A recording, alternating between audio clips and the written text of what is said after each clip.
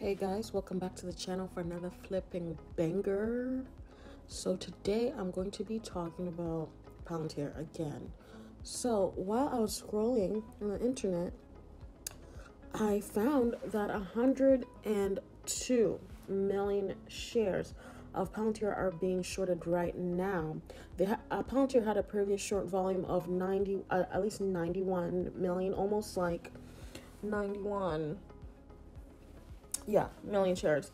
And for this month, it's had an increase of 11.79% in terms of short volume.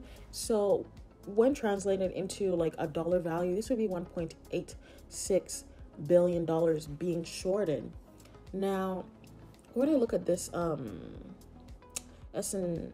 Seeking Alpha report, or at least article, this is almost 3 times the daily average on a stock that once rallied 176%. And my thing is, I actually agree with this article's sentiment when they say that Palantir shorts are playing a dangerous game, because this could end up triggering a short squeeze.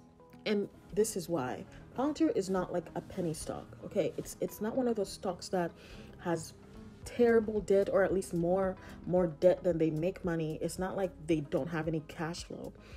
Palantir had great earnings, they have great cash flow, they have minimal debt, and their revenue growth in the past couple of years has been outstanding.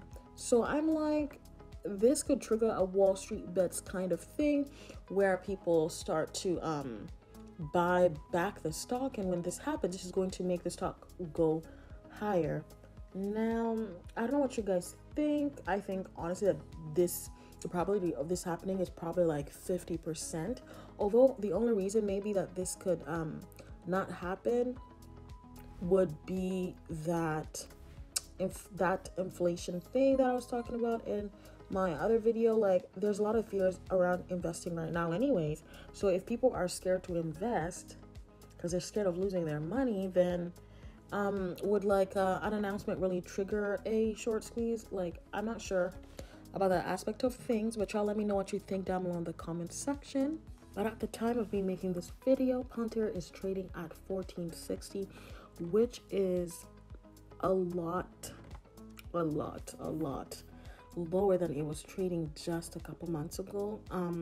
I'm quite glad actually that it has dropped to 1460, because I can at least pick up some more shares. If you guys watch my other video, I made that video a couple days ago. It's just, editing takes me forever.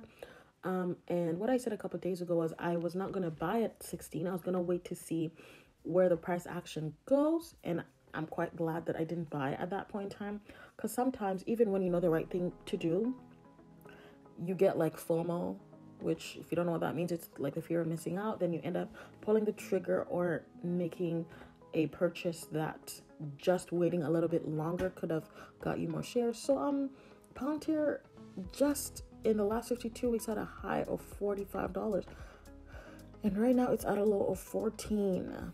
And yeah, so you guys can let me know, but it is very possible that Palantir could drop to lows of under $10. I'm not sure how plausible that is, but I guess experts can let me know. On that note, don't forget to subscribe, and I'll see you in my next video. Bye.